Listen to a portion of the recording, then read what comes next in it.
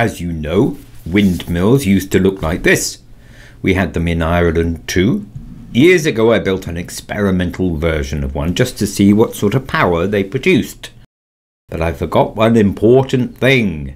Mine was about 20 feet across, and I set it up on a scaffold tower in the middle of the field, and the moment I let it go, it started spinning, and it's got faster and faster and faster.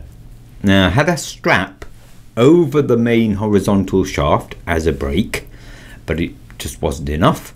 Even with all my weight on the strap, the vanes just continued to speed up until they were roaring and the whole tower began to shake. And I was shaking too. It was terrifying.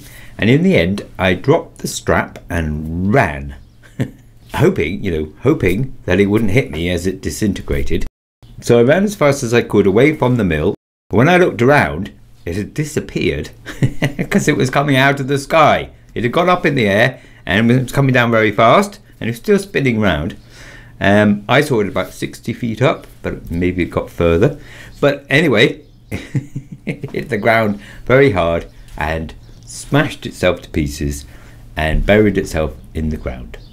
I remember that because Sandra was cross because she thought I nearly killed her horses, which wasn't true. And they weren't even in the field. I was in the field. Anyway, the point of the story, of course, is that windmills need governors to stop them spinning out of control at crazy speeds.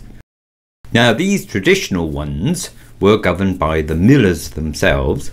They added or removed sailcloth depending on how much wind was blowing. That was a lot of work, and I imagine only really successful in steady winds. Not so good if it was gusty. Those mills also had huge brake wheels on them on the inside, but that was to stop them, not to slow them. Now these ones have a mechanism that turns them out of the wind when it gets too strong, which is good for avoiding catastrophe, but means having to climb the tower often to reset it. And of course, these ones have clever mechanisms and motors inside that rotate the blades to the correct angle depending on the wind speed. But some of these smaller wind generators don't have any speed limiters, and around here they regularly blow themselves to bits in stormy weather. Now, I'm not that fussed about generating electricity here. All those battery banks put me off. But we do have a lot of wind, and there are plenty of other things you can do with wind power, apart from generating electricity. So I was wondering again about making something that could look after itself in windy conditions. And who wouldn't want one of these in their back garden? It would need to self-regulate though, otherwise it wouldn't last long. So I'm building a model to test an idea. It's just a baby model though, so it won't kill anyone if it fails. I'm starting with a broken deck chair to get the thin tubing out of it. I need those for the arms to mount the wind vanes on. Now, many people have developed speed sensors and relays and actuators that would do the job.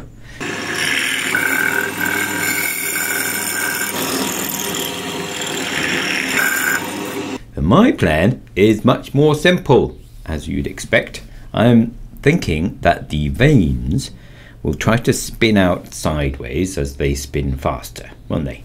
And as they move outwards, they could be encouraged to twist.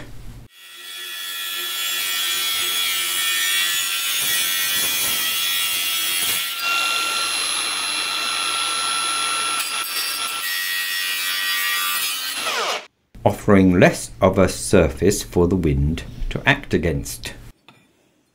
And they wouldn't have to twist by much. Just 45 degrees should be enough.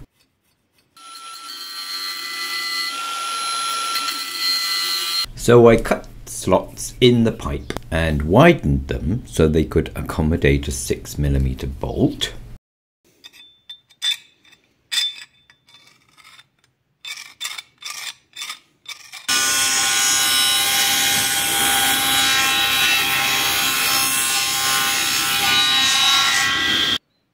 Now it seems to me that the spring that keeps them in position is the most critical thing in this design. Too stiff and the vane won't be able to move outwards and twist, and too soft and the vanes would just flop outwards and no speed would be reached at all.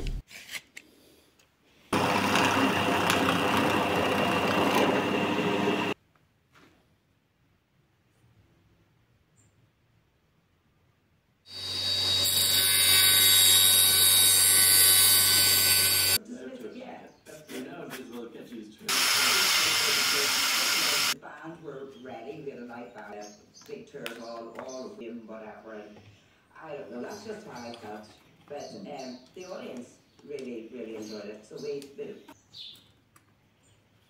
I mounted 2 vanes to a hub, and the hub is held onto a shaft, and the shaft fits onto bearings, and the bearings are mounted on a heavy lump of wood, and the heavy lump of wood sits on a post in the ground. And it did spin round, but it wasn't windy enough for the mechanism to be activated.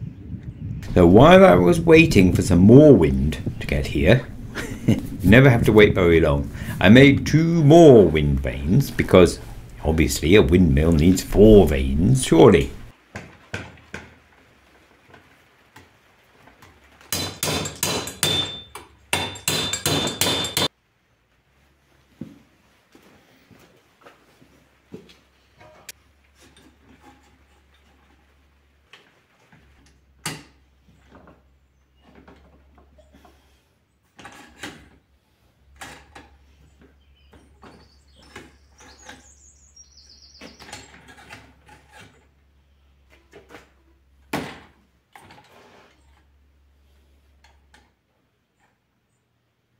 And this time I chose a different post further from the glass house.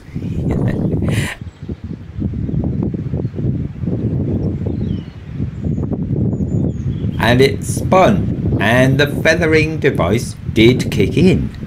So that was good, but the problem was that it worked too well, I think.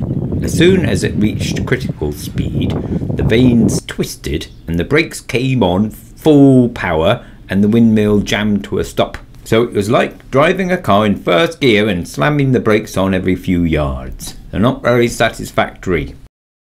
Now, for a while I was wondering whether this would happen and what sort of dampers would help. If I put dampers on the springs, would that solve the problem? Would slowing down their travel so that they would still work but more slowly? But then I realised that if I just staggered the activation of them, so one after another, then that should do the trick. So I drilled some more holes for the springs so they all had different tensions and tried that, and that made a much smoother working machine, which is great news. But maybe it was a bit slow.